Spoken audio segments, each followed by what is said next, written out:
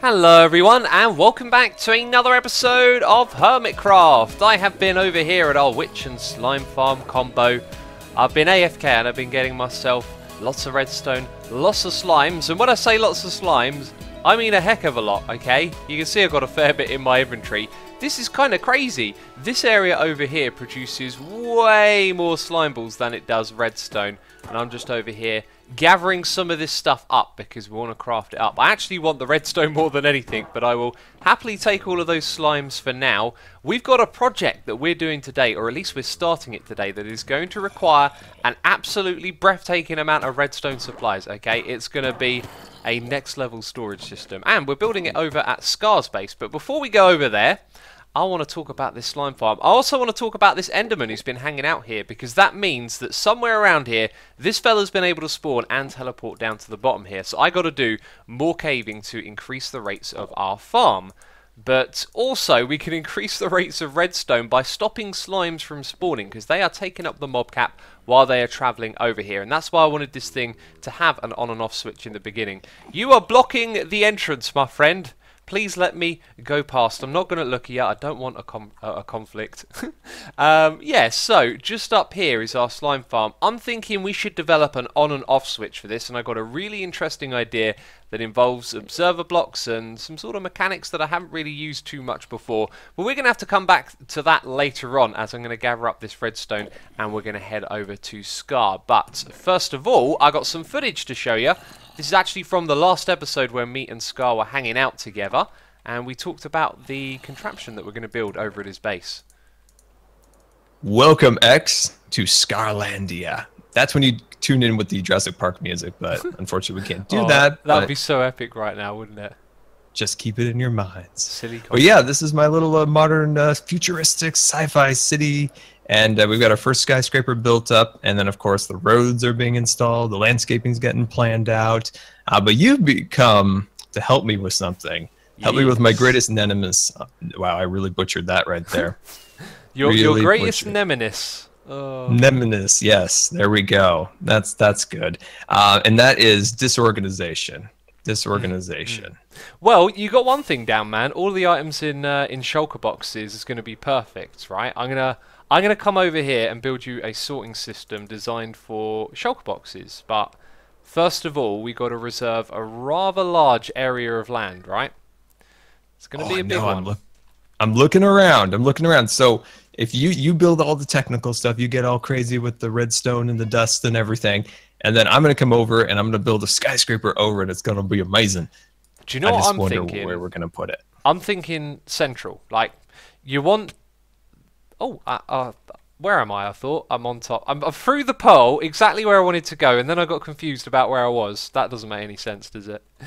Oh, you just disappeared in front of me. I was like, oh no, where did he go?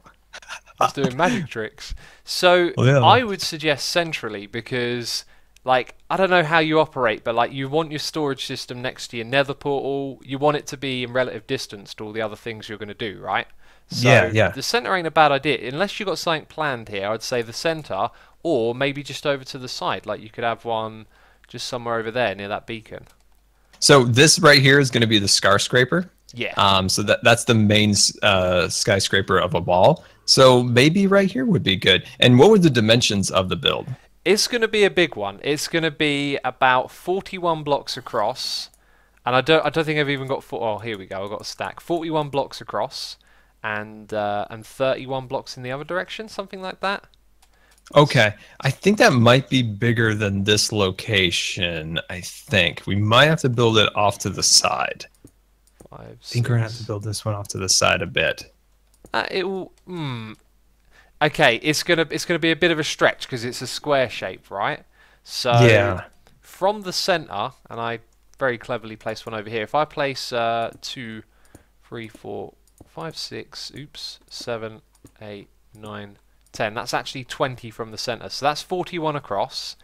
And then it's going to be about 31. So let's go 1, 2, 3, 4, 5, 6, 7. It will actually fit inside of this shape that you've got down here. Let's do it. I think this is good. Yeah, being in the central location, being in the skyscraper, I think that'll work out really cool. Yeah, Okay, this will be good. next question. Um, Okay. I doubt height won't be an issue, right? This thing's probably going to be about 12 blocks tall, tops. Oh no, that'll be perfect. No, that'll Okay. be perfect. And what side would you like to be the entrance? Like, which side do you want to walk in from? That's a great question. You know what? It doesn't matter because there's actually going to be 4 entrances on either side. Okay, just so Around you're the aware, road. the storage system is shaped in a U. So there's Okay. like one side that you walk into the storage area from. There won't be another way in. Um, do it this on this angle because I fly from the community build That's from this direction. that's a So great this reason. direction right here. So make like a little arrow. Just a little arrow. There it is. There it is. The Oh, there arrow. is an arrow. Nice. Yeah, the arrow of the entrance and the directions and the pointiness. And I'm going to starve soon. I've got no food. We ate a cake. It was good cake. It was important cake, I but it's all liked it. gone now. But that's all the calories for me. So you know the deal now. We're building a storage system for Sky. You know the location. I'm going to go over there and just set down a little bit of foundation. Maybe put a supply list together. Things like that. Getting ready. As you can see though, I've just come around here and tidied up the floor. We got some villagers that need moving. I still don't know what I want to do with these guys. Should I do a project? Now that's a magic trick. How you found your way into the ground, I don't know, but well done. Yeah, we should probably do some sort of project with these in the Nether, but they will need herding around and put somewhere else because we will eventually expand this. And I've been collecting all of the netherrack that we've been getting from this, and I know someone who could use this, so we're going to take a little bit of a detour and just pop this over at Tango's base because I'm sure he's going to make you. Before we do that though, I want to do a little bit of redstoning over at my base and show you the bedroom over here. We've got fire. I got a tweet from Zavom, so if you're watching, thank you as always. Appreciate the suggestion. Fire and magma blocks back there. Love it. Totally complements the room, and it's not what you'd expect, right? Some fire on display, but it's seriously cool. Also got a button and a flower pot down here, so that's a nice little bit of detail as well. And you can see I've ripped up a bit of the ground. What we're going to do is send a row of hoppers through here. I was thinking about how this has got to now link to the next part of our storage system because I just did a load of sorting of our chests, and it's actually going to be really simple. We just got to put a hopper here, and that's got to point into... Hang on, I've got to get this right. I thought I was going to put it into... Yeah, no. We're going to put a dispenser down... Sorry, a dropper down here, right? And then a hopper underneath, and that's going to be our new chain of hoppers going in that direction. Then they'll have furnaces above them, and then we'll have the floor right here. So that's all good. We will also need a block here with a lever on it so that we can turn this thing on and off. As you can see, the items are already transferring downwards and through the hopper chain. But that means once the items have been sorted, we can look at what's in here and go, yep, let's move it on to the next bit, and off it goes. Alrighty-o, all of that is taken care of. Items go up there through this system. When they're done, they go into the next part of the system, which goes around there, and then they come into this bit over here. And I've actually gone and added something a while ago, which is kind of important. We have some redstone over here. It isn't wired up very well. I need to change this, but it goes around into the hopper that's underneath this, and the items that come through from that side will then get dropped into here. So we'll actually be able to see all of the items that didn't make it through the shulker boxes or any of the other storage systems. They'll come into here, and then we can set this thing off when we're ready, because if we don't have Optifine on, it can get a little bit laggy around here. But that is pretty much the system done at this point. That's the storage system finished. It's amazing to say that. There are two more things though that we need in this area. Not going to do them right now. I'm going to think about it a little bit. A water source and a trash can. So on occasion there's items that you know you just want to throw away. Somewhere around here I'd like to have like a dropper that we can open, put in the items, and they automatically get destroyed. And then an infinite water source that's kind of hidden with redstone. I was thinking maybe right there, like there's a piston underneath that pulls back and you can access the water. Anyway, we got other errands to do this episode. Tango's base, I believe, is spoiler territory. There's a lot of new stuff over here since I last saw it. So what I thought I'd do is drop off this netherrack. Now, many of you left comments on the last episode saying, don't worry about Tango, Cubfan left him loads of the stuff. And that's true. However, I spoke to Tango and he said that he'd need way more than Cub gave to him, you know. I think Tango's got huge plans for this area. And so I've given him... Oh, that's the wrong chest. 1, 2, 3, and 4 lots of netherrack. And I've just realised that my sound is muted again because I've been AFKing. Alright people, welcome to Scarlandia. Boy oh boy have we been jumping around a lot this episode. I need to do Scar proud here, and I'm not going to do him proud with the building. That's his area of expertise. So what I'm laying out here is just kind of like bare bones that he can come in and replace with different materials. Now what we're building is a design by Nembomb MC, who has done tons of wonderful things and been very helpful to me over the course of I don't know, Hermitcraft history, making videos, if you know what I mean. And this new storage system he's got is absolutely amazing. It's going to be wall-to-wall shulker boxes around here, and if you'd like to check out the design, see it for yourself, I highly recommend you go watch the video. It is in the description box down below just for you to enjoy and see this awesome system. So it's going to be very big. That right there, one block behind it, is going to be where the shulker boxes are, and the redstone that we're going to build is going to come all the way back out here, which is 11 blocks deep, and that actually brings it over here a little bit, which is just a ways out from where Scar probably wants it to be. So what I'm thinking is I'm going to move all of this forward by about 4 or 5 blocks, just so it's a little bit closer to the center and a lot easier for Scar to use. And this arrow down here, by the way, is for you know, the direction he wanted to enter this area at, and it's going to be a nice big opening. Oh, it's going to look so cool. But right now I'm doing all the boring stuff. And some of that is getting supplies ready. Look at this. I've got loads of wood with me, got a little bit of nether quartz. We've got a lot of crafting to do.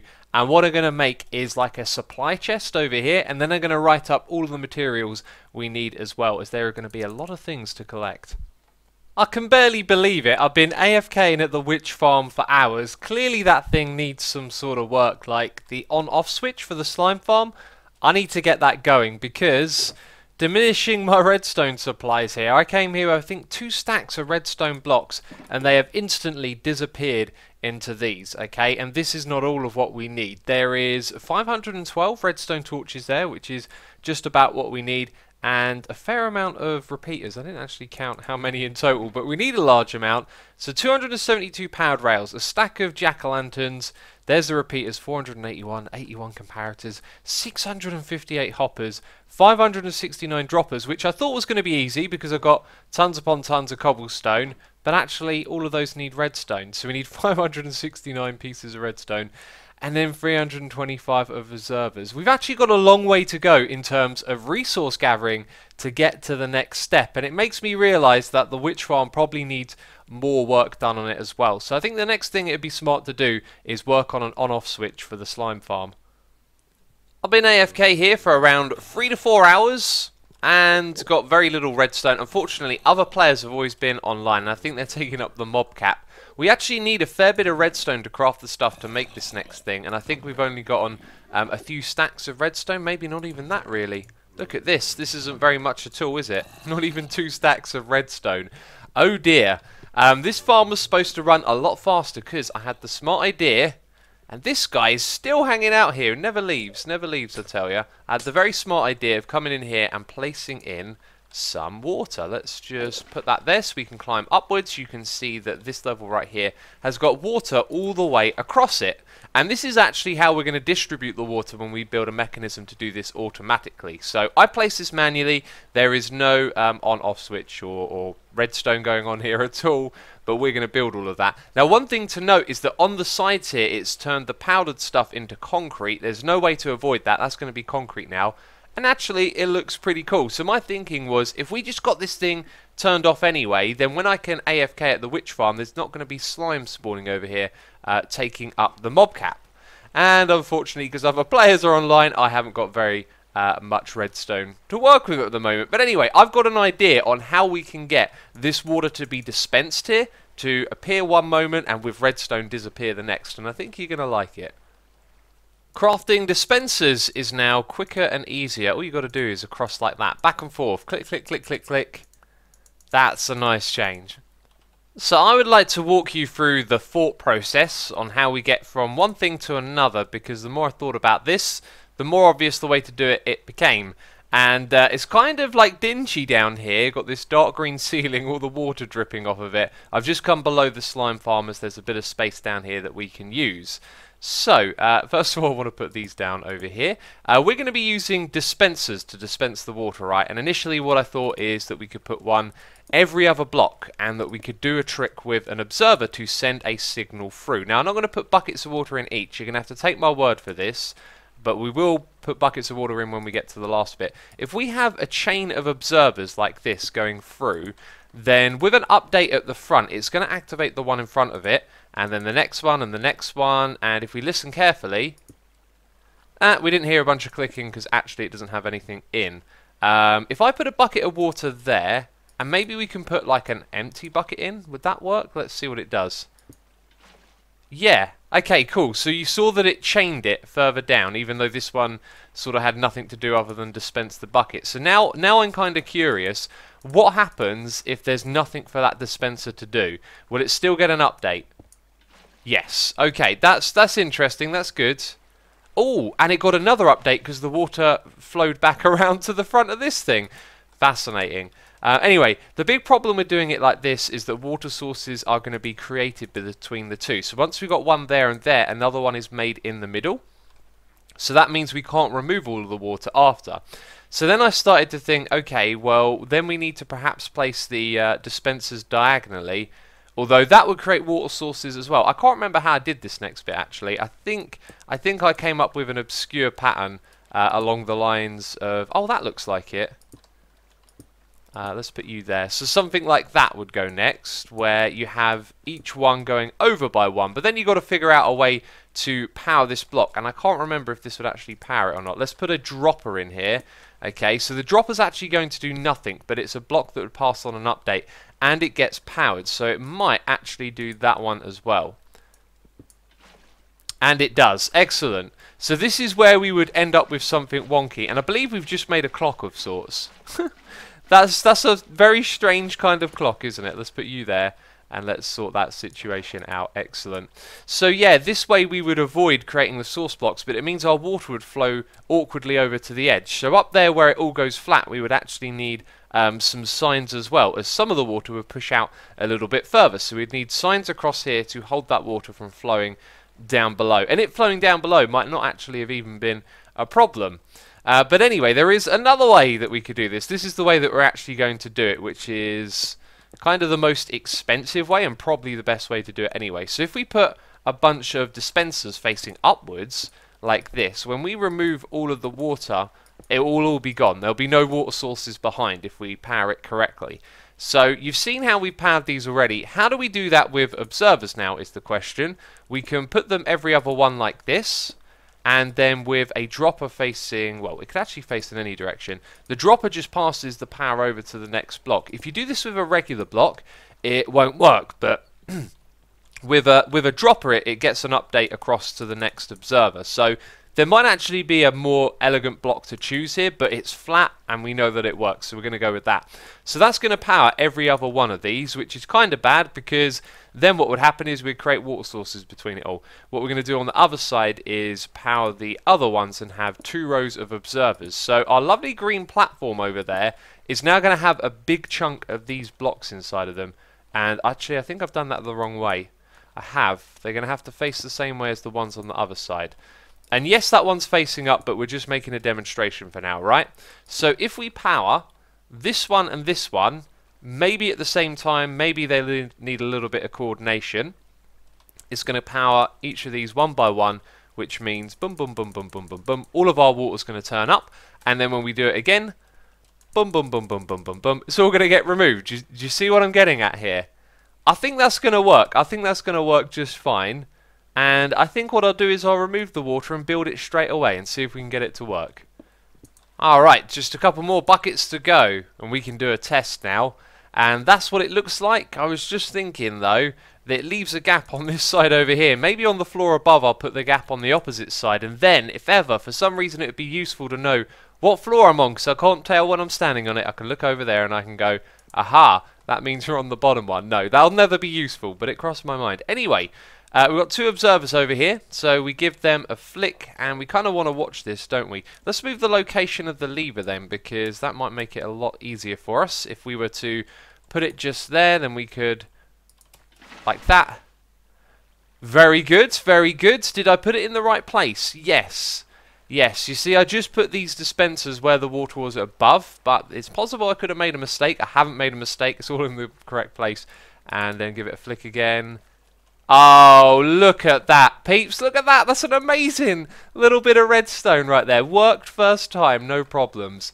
And that means this thing is just an on-off switch. When I hit it, it's going to be on. When I hit it again, it's going to be off. Excellent, excellent stuff. Right, so we build this again on the floor above. I was about to start digging that away. Then I saw that there was water up there, which technically wouldn't break anything, would it? We've got to craft some more buckets. I'm going to need some more iron, aren't I? We have a little bit of a problem in here. Do you know what it is? It's kind of dark down there, right? The wrong sort of mobs will be spawning in here if we're not careful. I've got a solution for that. First of all, though, redstone. This pigman's come by. He's come to check it out. It is now wired to go up there. What we're going to do is jump up this ladder to have a look. So we know the bottom's going to work. Top one as well, working absolutely fine. Wow, that has gone very, very smooth. I can't remember the last time a redstone contraption went as well as that. Excellent stuff. Sweet. So now we need a way to light this up. I believe, oh, I'm probably going to get this wrong, but if we use glowstone in the floor, mobs won't be able to spawn on it. But if we use jack-o'-lanterns, they will, possibly. I think that's how it works. That's why people always use jack-o'-lanterns in the farm. So we don't have any. I need to go and make some somehow. So we need jack-o'-lanterns, we need a stack of them for the project we're doing with Scar as well, and my plan was to build this area down here a little bit, and then build some farms like pumpkin, melons and sugarcane, all that kind of standard stuff in a ring around that area. But I wanted to finish up all of this before I started going down with our base too far, because it's such a massive project that it's going to take a long time to do it over the season. So trying to get the balance right is what I've been thinking. But we really do need to farm these things already, especially sugarcane, and cactus would be another one. So basically all of the things right here are what needs farming. Now I was sent something by Nearvoid, which I really like. Why is my pick not on my hotbar? And it requires us to, well, it requires me to do a little bit more preparation now that I think about it. But we start off with some water, and what I'm going to build is basically an automatic pumpkin farm, and I'm going to ask you guys if you like the design and perhaps if you want a tutorial or something along those lines. But I need a hoe and I need some dirt as well to do this.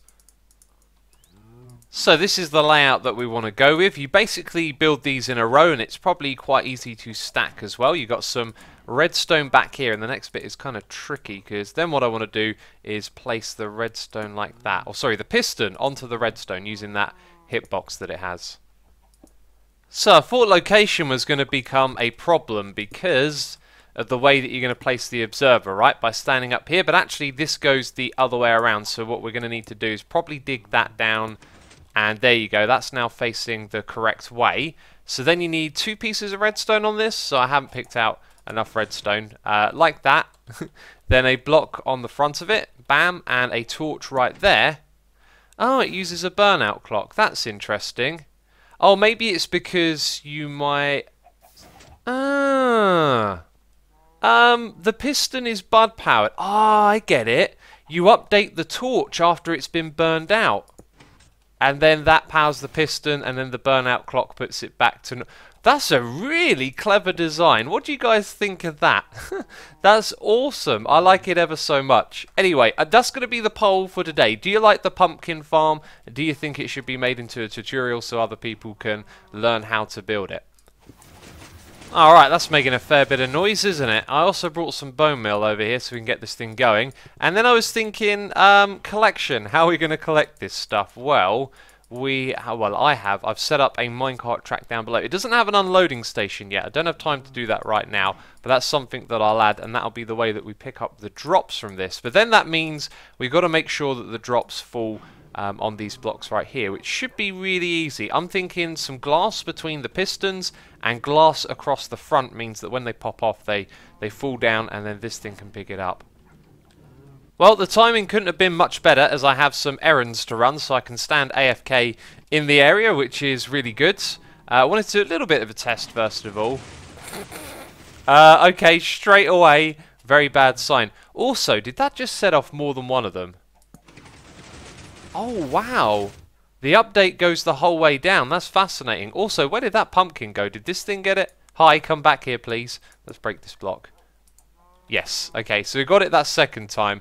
Maybe then what I should do is build this up a little bit. If we put glass above the pumpkin and in front of it, and that updates everything. Then it'll be contained this time, which is a little bit better, I guess. Yeah, so this farm, I said about the pole, maybe I should have waited until we finished building it.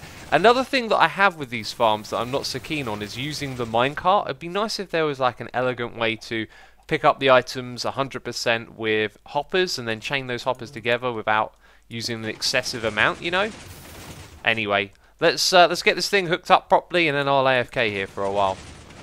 I haven't gone just yet. I was doing some editing and then I was looking at the video and thinking, is this bit at the back even necessary? Now there may be a reason why. The fact that they set each other off, I don't know, that might have something to do with it, but check it out.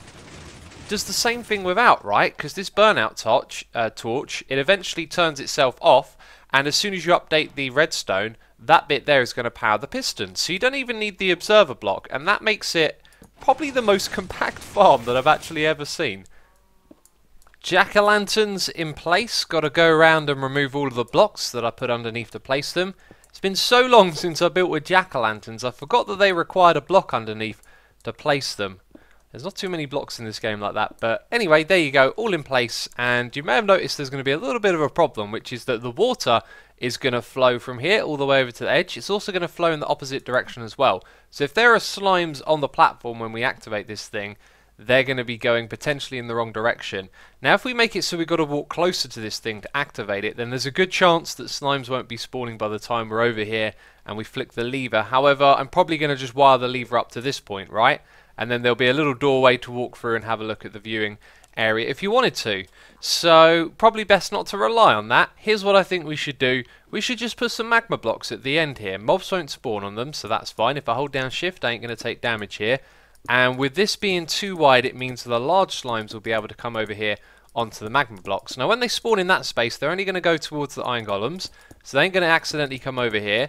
And then when the water pushes them in this direction, they'll end up on here, won't they? So I think that's a reasonable compromise. And I know some of you are going to talk about the items that they drop. I don't need to bother picking those up. We've already got stupid amounts of slime from this thing. And hopefully I've got enough of these textures lying around that we can actually build this up and make it look nice on this side as well. Well, I figure you don't need to see too much more of this now, so this is what it'll look like on both floors. I'm also getting rid of those ladders as well, so as I leave here, I'm going to plug up the floor and say goodbye to it, you know. I was going to say, can you hear that sound? Then I decided to press F5. Yes? Ooh, there's a ghast hunting me. Oh, I think we've got to kill it. Kill it before it makes any damage in here. Oh, wow. Oh, wow, that was easy. Hey, I've never got a ghast head yet. I really want to get a ghast head at some point. Anyway, thank you for all the feedback on the hub. Quite a lot of people saying that it's a little bit plain at the moment. That this orange on top and the dark glass around the side of the obsidian needs a bit more to go with it. I couldn't agree more. I'm kind of waiting till this thing is further progressed to see where my thoughts take me. I reckon then we'll know what to build in here. Maybe some abstract shapes and bring some other materials in. But the idea is to drop the lava down the sides, and I've been preparing this area down the bottom, so you can see we've got a large area here that needs to be dug all the way to the lava down below. So at some point I'm going to go up here and break that netherrack. That's going to be tricky, however I choose to do that. But then the lava flows downwards, and we're going to dig this directly down. And there is a big lava lake below us, and I can actually show you that as well, because it's not too far away from where we are. So just down here is where we can see the lava lake, and we can see False's nether hub as well. It's just down there. So this is where the lava's going to be dropping down. You can see it's a good probably 15 to 20 blocks away, so we won't be encroaching on her area. However, she might get a good view of what's going on over here, because there's this massive lava lake, and if you're standing around or you're nearby, you're just going to see lava come down from above in an octagon shape and meet the lava lake. It's going to be seriously cool, but I've got a lot of digging ahead of myself first, and I think I'm going to do this in between episodes, because I really don't know how much time I'm going to have to dig on this project. And here we are, back at Scar's area. Do you know what? I came all the way over here just to drop off a stack of pumpkins, which I haven't made into jack-o'-lanterns yet. And now I'm going all the way back over the witch farm to do some AFKing over there. I probably should have just gone to the witch farm and dropped those off later, right? Anyway, that's going to be it from me this episode of Hermitcraft. If you have enjoyed it, leave a like on the video. As always, thank you for your support, and I'll be seeing you in the next episode. Ciao for now. Bye-bye.